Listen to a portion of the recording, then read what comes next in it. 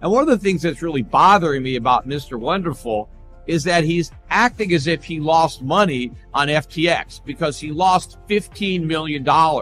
Well, what Kevin O'Leary doesn't like to acknowledge is the fact that the money he lost was the money he was paid by Sam Bankman-Fried to pump FTX. Yes, he took the money that he was paid and used it to buy FTX tokens and to invest in FTX, the company.